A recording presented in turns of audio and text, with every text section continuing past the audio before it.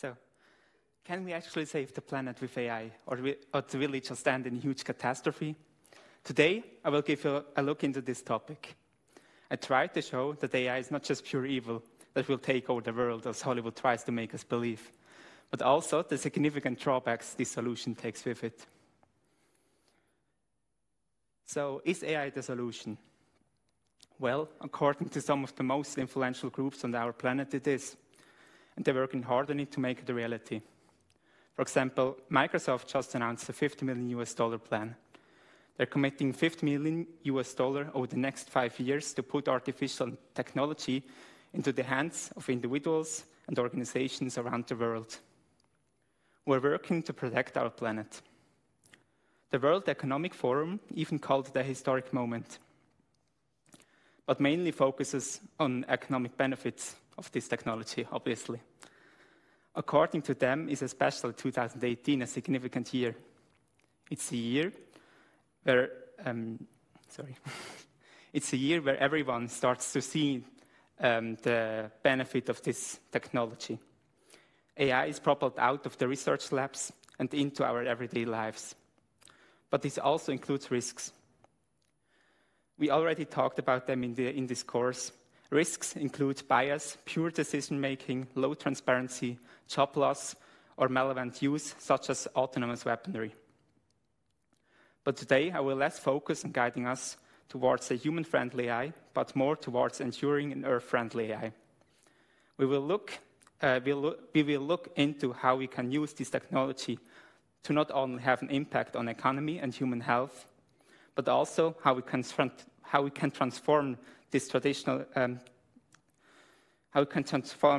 sectors and systems to address climate change, deliver food and water security all over the world, and build sustainable cities and protect biodiversity and human well-being. So the challenges. Our planet is under unprecedented stress. The humans' industrial development during the industrial revolutions has largely come to an expanse of our planet. For 10,000 years, the Earth's relative stability has enabled civilizations to thrive. But now, just in a few hundred years, we have put this stability at risk. The climate change, which was predicted as early as 1900, has become a reality. The biodiversity decreases every day, and the ocean's chemistry has changed. And these are just a few challenges we as a species have to face to give the next generations a future.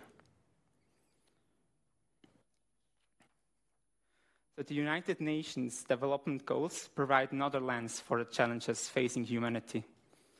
6 out of the 17 goals apply directly to the environment and humans' influence over it. We have affordable and clean energy, sustainable cities and communities, responsible consumption and production, climate action, life below water, and life on land. But now, today I will focus on several points. For this talk, I will focus on 6 problems, which we can hopefully solve with the help of AI. First of all, the climate change, then biodiversity and conservation, healthy oceans, water security, clean air, and weather and disaster resilience. Taken together, these 6 challenges pose an urgent global challenge. The demand of humans from our planet will increase, mainly due to growing population. So, to give our future generations a planet to live on, we have to do something. The climate change. Hopefully, I don't have to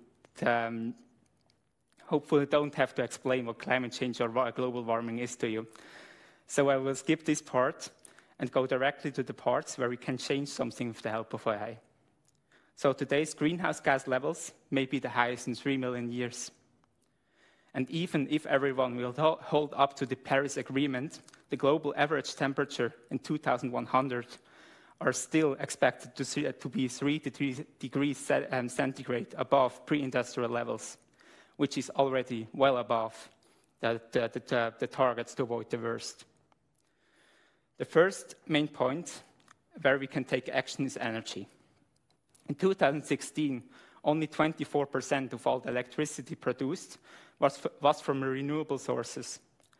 There are a few leading countries, such as Norway, with nearly 98% from renewable sources, but the majority is still way behind. Of course, the key word power goes beyond electricity.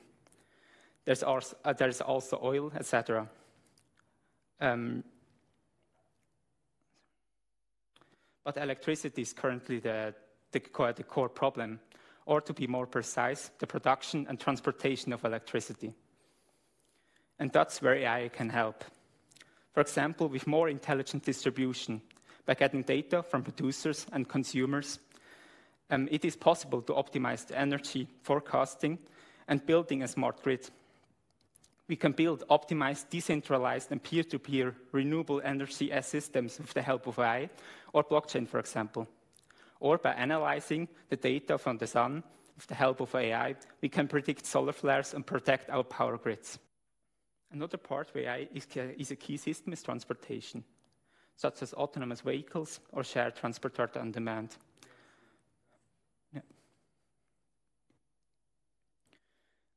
Systems which are more efficient than humans can possibly be. But we already talked about it, so I will not go further into it. Then sustainable production and consumption means a monitored and transparent supply chain, and active optimization of the industry for further automation and in production, but also smart recycle systems or integrated municipal and industrial waste management to decrease the waste we produce and to further reuse as much as possible. This will not only help the climate, but the planet as a whole. The use of AI will also not stop before the farming industry. There are huge benefits of this system there. With the help of big data, we build a system that can predict crop yield or nutrition management. With better weather forecasting, it will be possible to not only manage the crops better, but also to detect early on if there are issues with it. With AI-driven satellites, we can automate and enhance land use change detection and to avoid deforestation in several regions. Last but not least, there are smart cities and homes. We already talked about this a lot, so we'll not go further into it. For example, smart traffic lights or parking system or for urban mobility management is a possible solution. AI will generally help to analyze a city and a home and automate urban management and planning. So then biodiversity and conservation. The Earth is losing its biodiversity at mass extinction rates. 1 in 5 species on Earth now faces eradication. Current deforestation rates in the Amazon basin could lead to an 8% drop in regional rainfall by 2050, which will lead to wider consequences for Earth's atmospheric circulatory system.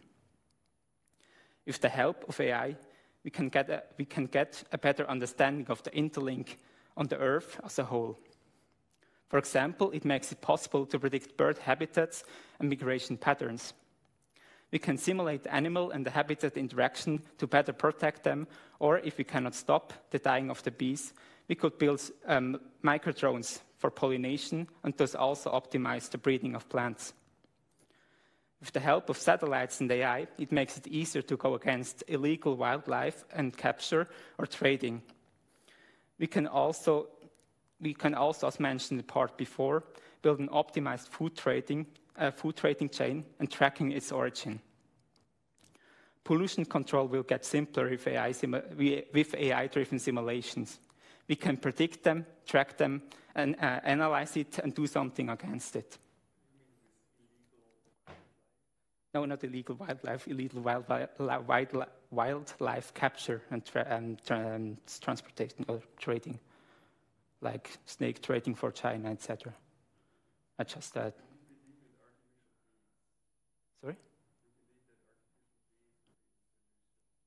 I don't hope that it is the solution, but I like when the bees die out, we have to do something to stop the dying of the plants.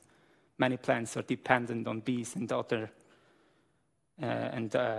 insects, so we need to support. We give some support to the plants. We cannot just let also the plants die out. Okay. Then healthy oceans. The chemistry of the oceans is changing. They absorb greenhouse gases, and the result is acidification and warming. This causes unprecedented damage to fish and corals. Over 50% of the world's coral reefs has died in the last 30 years, and up to 90% may die within the next century. A world without corals not only means we'll have a less diverse ocean, but will also be an economic disaster for many people, especially in developing countries. Fishery and tourism will be directly impacted from this, but also coastal protection, especially in areas with frequent hurricanes and tropical storms. The great biodiversity of coral reefs serves as an important source for new medical treatments. So losing them is not just a loss of biodiversity and species, but also a loss of possible opportunities. Here again is monitoring the main usage of AI. We can automate overfishing control and catch thresholds, but also give insights for fishermen, for example, where the swarms are. AI can detect and alarm illegal fishing activities and optimize patrol schedules. Further, to fight and prevent additional ocean pollution with marine litter prediction by analyzing and simulating ocean currents, or by AI-driven robotic fish to actively fight pollution, such as plastic. Further, to fight and prevent additional ocean pollution, AI could also help in form of autonomous vehicles which map and monitor the oceans to better understand how the whole system is interlinked. This will help to better protect habitats and conserve what is not lost yet. We can protect species, predict the routes, and for example, by analyzing moving patterns of whales, we could build safe routes so that unnecessary contact with container ships and so on can be decreased. All these points need real-life monitoring, and which will be made easier with the help of AI-driven systems. Monitoring the pH values of the water, the ocean temperature, monitoring ocean currents and coral reefs. Another part is water security.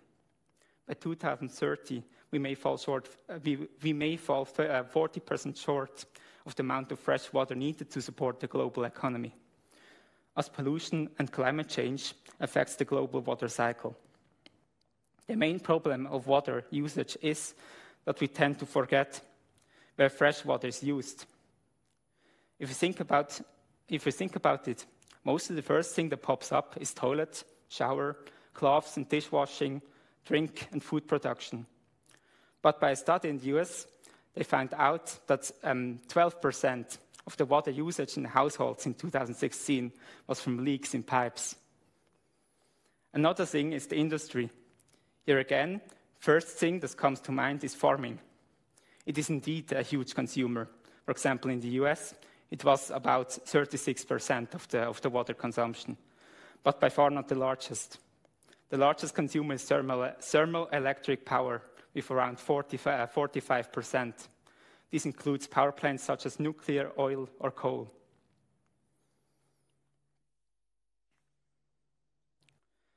AI can help monitoring again. By monitoring the water supply, we are able to better manage it. It will be possible to simulate the supply and get fast understanding of changes in water quality. And we can step in with self-adaptive water filtration, which costs a lot and can thus lower the cost of fresh water. We can early on detect algal blooms and lower the harm this can take with it. Further on, with the AI-based monitoring of landscapes, we can forecast stream flow and automate flood-centered infrastructure. Smart homes can monitor and manage the water it uses. We can optimize the industrial water use, predict maintenance of water plants, and generate early warning systems for water infrastructure. By constantly monitoring the water running through pipes, underground leaks get detected early on, and we can fix we can fix them more efficiently. For example, in my village, there's currently a case where there's a huge water leak in some pipes, and they still haven't fixed it, even though they know about it like 1 year or something like this. They just don't know it. They just don't know where exactly it is. And AI-driven drones make real-time monitoring for rivers and lakes possible. This will not only help to increase the quality of fresh water, but also for oceans. A big amount of the ocean's toxins come from rivers leading into them. And all this data will also help predicting droughts. We can run simulation for drought planning, and thus can lower the impact the drought will have. Like this, we can prevent situations like happening currently in Cape Town, California, or the Horn of Africa.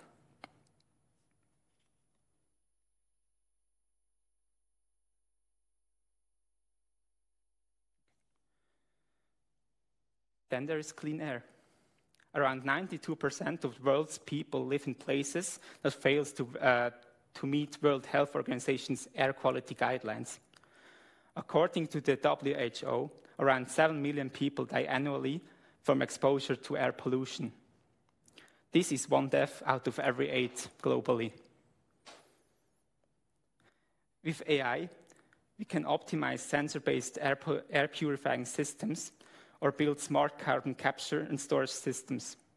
Real-time air pollution monitoring and simulation allows us to detect the source. With enough data, we will even have the ability to forecast pollution levels, which will help to not only in warning and humans, but also in transport management. Well, sounds good to have the option of forecasting air pollution, but wouldn't it be a better solution to get rid of pollution at all? Like changing to clean fuels. Here, AI can also help. AI works better with a huge amount of data than humans do. So we can use it in the industry and in the researches to build advanced batteries or fuel cell designs.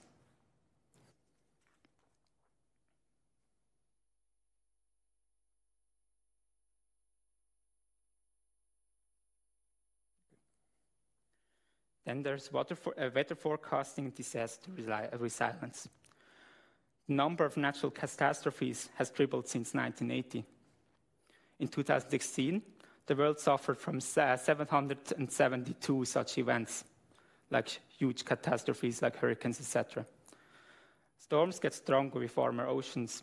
Climate gets less stable at areas where it was stable before. Droughts get more intense, and a lot more people suffer from it. In addition to better weather forecasting, data analyzing AI can also help in early warning systems for catastrophes, automate mitigation of flood risks, earthquake damage prediction, maybe even predict earthquake itself, I don't know. All this information makes it easy to protect urban infrastructure and buildings. This can help minimizing the impact of catastrophes, and if something happens, it helps to coordinate disaster response in real time.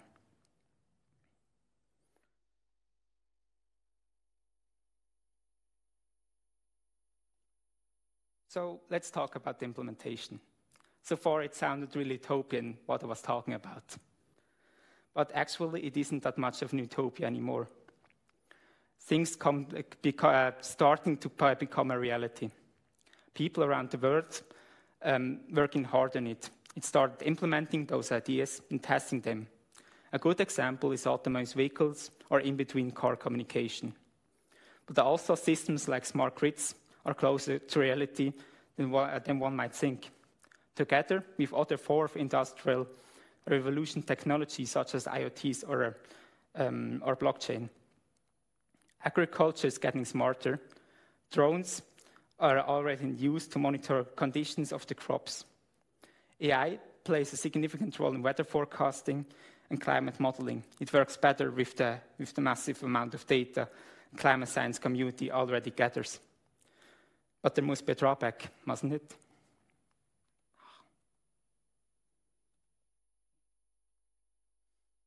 For all the enormous potential AI offers, For building a sustainable planet for the future generation, it also possesses short and long-term risks. We cannot just blindly deploy an AI system into the wild. This can have risks and new dangers which are not that far from Hollywood dystopian movies. First of all, there's something that's not a risk per se, but rather a reality which you already have discussed last week. It's data. If you look at those pictures, those are from IBM about this topic, you see there's a satellite, there's a satellite, there's a satellite, and here's another monitoring system. AI cannot work without data. Data is one of the key factors that keeps the system running. We're not talking about some data, somewhere we don't really care about. To build such a system, we need as much data as possible. And this data need to be stored, analyzed, and used. The risks this data gathering bears are obvious. So we need to find a way to store them safely, reliably, and a way where it cannot be manipulated. And of course, there are privacy issues, but I will not go deeper into this now. So risk of AI can be divided, broadly speaking, into 6 categories. First of all, performance risks. This contains risks such as errors or bias. For the most part, the output of the AI system are determined within a black box and with little transparency. How do we know that we can trust those outputs? AI algorithms are self-learning and continuously adapting. They're hard to explain, and in some cases may not be explainable to humans at all. The inability to rationalize the output of such a system makes it difficult to verify if the output and performance of such a system is accurate and desirable, and bears significant risks. So before we can securely deploy an AI system, we need to find a way to build explainable AI. But this research field is still in the early phases. Another ongoing research is model bias, resulting from biases in training data, which can lead to dangerous decisions when AI is managing some key systems. It is essential that humans stay in the loop for auditing algorithms and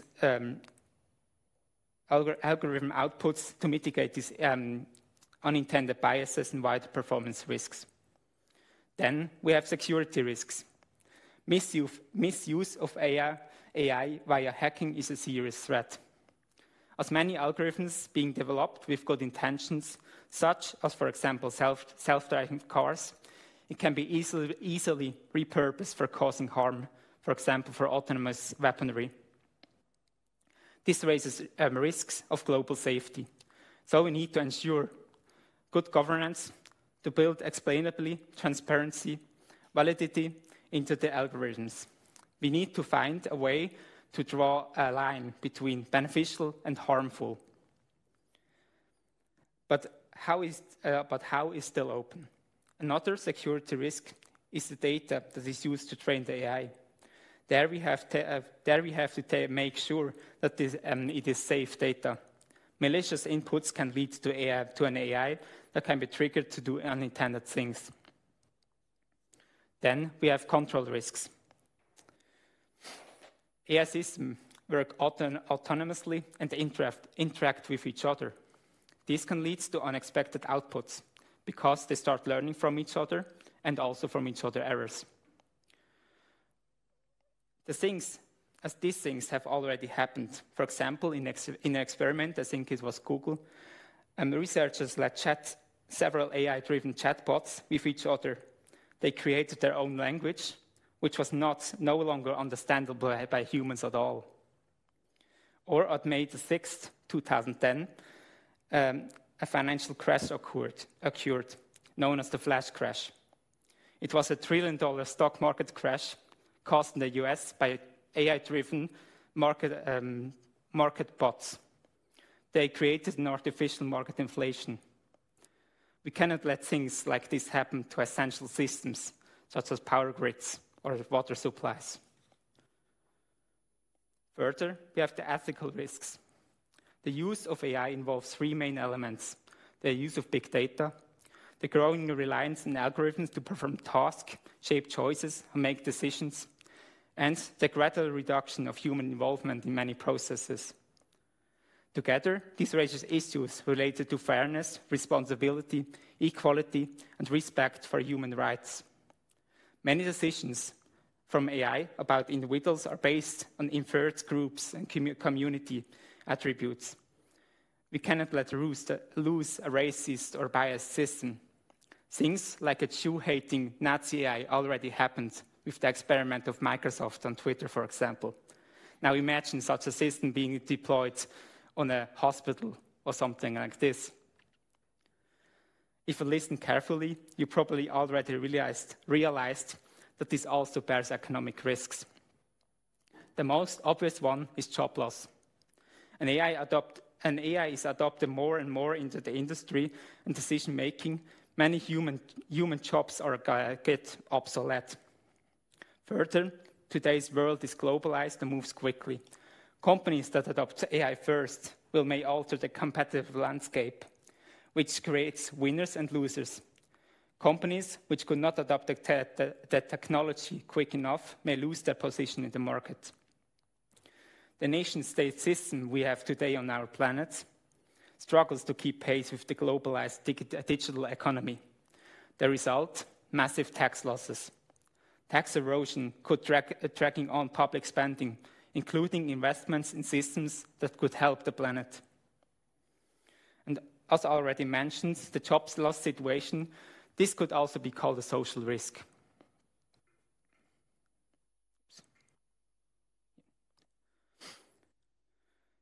Large-scale automation mainly threats employment in transportation, manufacturing, agriculture, and the service sector. High unemployment rates could lead to greater inequality in society. A possible solution would be basic income, as an example. Another social risk is autonomous weaponry, but we talked about this in the past. So the majority of the mentioned risks are still unsolved, and we often don't really know how to even solve them. But even with all those risks in mind, for me, this system bears unprecedented opportunity. The opportunity for AI to harness to benefit humankind and its environment as a whole is substantial. It will help us to unlock new solutions to society's most pressing environmental challenges. However, AI technology has significant risks, and we cannot allow to forget them. AI will change our future. It will change how we live, how we work, probably even how we interact with each other or the environment in the future. So let's take this opportunity we have and lead it into a direction that will benefit all of us. Thank you.